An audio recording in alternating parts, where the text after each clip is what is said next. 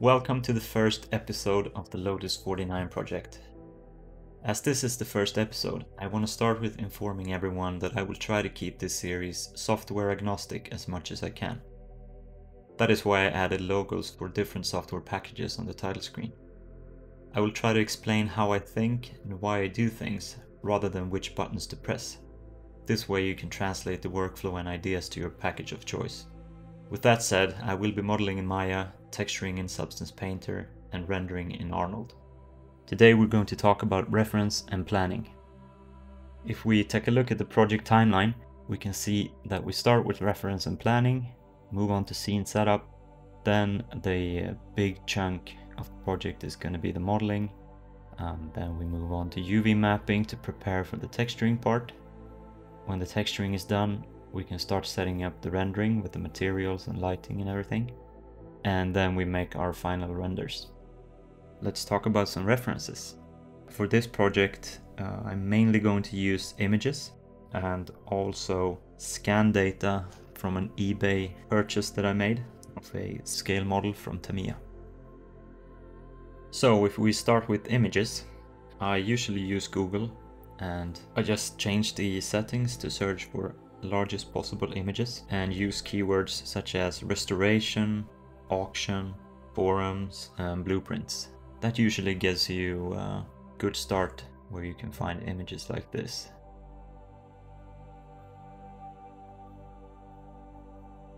Moving on to my next reference, I found this Lotus 49 Ford F1 1:12 scale, which I put together and spray painted with some Tamiya light gray primer. And then I took that model to my friends over at Drafts and Design in Stockholm, and we actually scanned the scale model, which is going to be a really good reference for proportions, and this is going to save me a lot of time try to position things and understanding the reference images of where things are located, how big they are, etc, etc.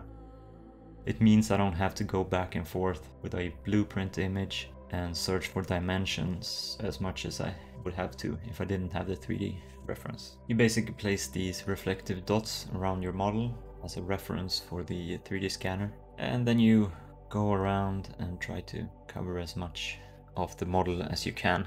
You can see the data recorded in real time on the computer, and it's a really fun process and very useful.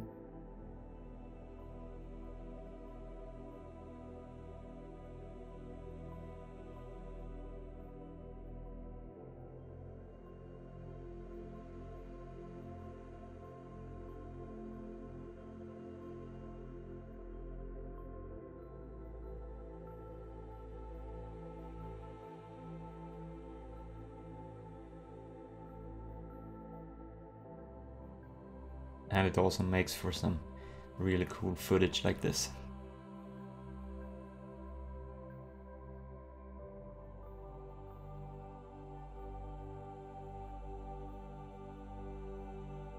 I'm going to take the scan data into Maya and clean it up a bit and have it positioned so that we can use it as reference for 3D modeling.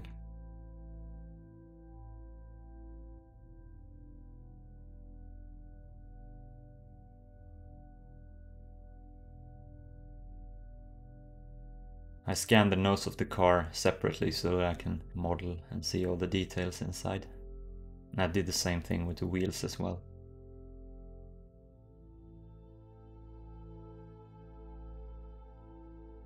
So if we move into Maya at this point and look at the scan data, we can see what it looks like directly from import.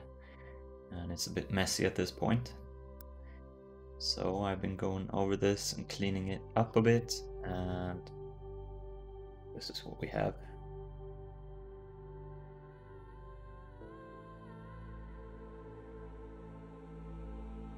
So while this is not the ultimate in resolution, this is still gonna help me with positioning all the details and quickly showing me where everything is supposed to be and the size of everything. And since I scanned the nose separately, I can also have a look at all the details inside. suspension geometry and everything. Since I have this scale model at my desk, I can compare and look at it in real life, which is very nice. So with the scan data cleaned up and ready to go, and our base collection of reference images, there is only one thing left that I need to do before we start modeling, and that is to set up a PureRef library of these images. PureRef is a super simple free software that looks like this black square down here. You can take your images, just drag and drop them like this, and it's gonna organize them into a beautiful big square of references. Save this as a PureRef file so that we can open it every time we work on the project. This is a very convenient way to work with references because you have this dedicated space on your screen. You can put it on your second monitor if you want. I only have one big monitor, so I usually scale it down and put it somewhere in the corner like this. And what you do here is that you can sort your images in categorized islands. So for example, we have the interior images over here. We have maybe the tires over here.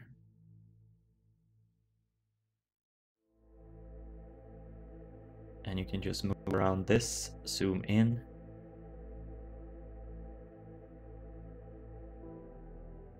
You can double click on an image and I'm gonna zoom to that image, double click out again. So it's a very quick way of organizing and looking at your images while you are modeling. So I usually bring down Maya so that it doesn't overlap like this. That leaves me a space up to the left where I can have UV mapping tools later on. Something like this.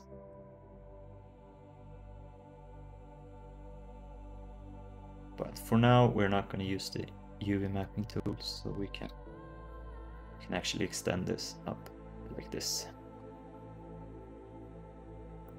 And that means we have all the references that we need to start setting up our scene. That is going to happen in the next episode. So until then, take care, bye bye.